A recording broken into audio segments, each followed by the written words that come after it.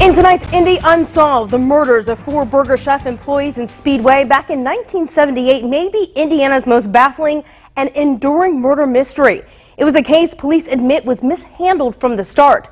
For the first time, Fox 59's Russ McQuaid talks with a key witness in the case about he remembers about that night. What happened here on November 17, 1978 still haunts a man who was a boy back then, but was the first to walk into this former Burger Chef restaurant and figure out something was wrong. Brian Kring was an employee of the Burger Chef on Crawfordsville Road 43 years ago and told me what he saw when he walked in the back door that night. You know, when I was walking around, I did walk in the manager's office, and I noticed that the safe is sitting wide open, cash drawers are laid out. And that's when I called somebody, and they told me to call the police. During the first hours of that Friday night, police thought maybe employees Jane Fright, Daniel Davis, Mark Flemons, and Ruth Ann Shelton cleaned out the cash register and took off.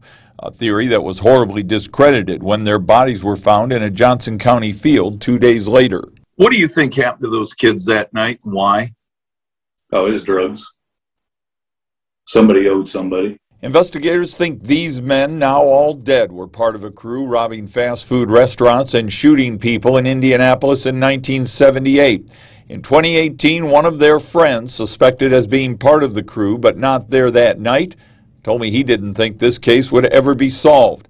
3 years ago, Indiana State Police showed us the knife used to kill Jane Fright and the bus of 2 men who were spotted out back of the restaurant the night of the killings. It was botched, and I believe somebody recognized somebody, or somebody physically tried to overtake whoever tried to come in, and they hurt that individual or whatever. All these years later, Brian Kring says he is still haunted by the Burger Chef murders. I always thought it could have easily been me. You know, I could have easily missed them by 5 minutes, 30 minutes. Kring still has his doubts about an ex-employee who he says showed up that night just after he did, but split once he knew the cops were on the way. Kring says he'd like to talk to investigators about his concerns. At the former Burger Chef restaurant in Speedway, Russ McQuaid, Fox 59 News.